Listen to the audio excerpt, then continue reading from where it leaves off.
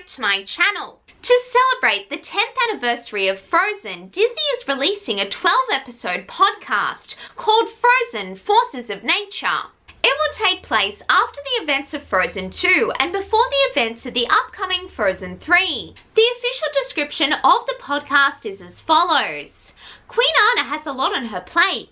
There are visitors in her kingdom, a friend in need, and even the Duke of Wesselton's nephew skulking around. So when the spirits of nature start acting up, she knows she has to solve the problem and fast before things get more out of control.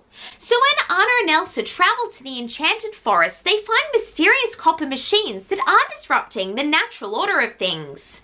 Who made these machines and what are they doing in the forest? And more importantly, how do Anna and Elsa stop them? The podcast will introduce two new characters. The first is Queen Disa, who is the ruler of Sandkashus, a kingdom plagued by floods. She has an expertly scientific mind and loves to understand how all things work.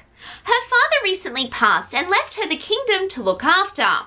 She has made the decision to seek help from Arendelle and wants to make sure she's repaying them in kind, with science.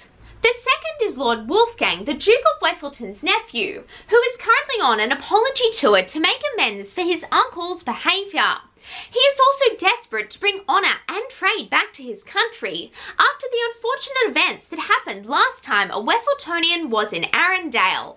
He is here to render assistance in any way he can, especially with the application of copper. Though his true love is commerce and copper, he is actually quite an accomplished knitter. He has two pet magpies, Astrid and Magnus, who are just normal magpies, definitely nothing abnormal about them. Did you know magpies can talk? Anyway, that is all for today. Like this video if you liked it and please subscribe. It would mean so much to me. Bye now and have a magical day.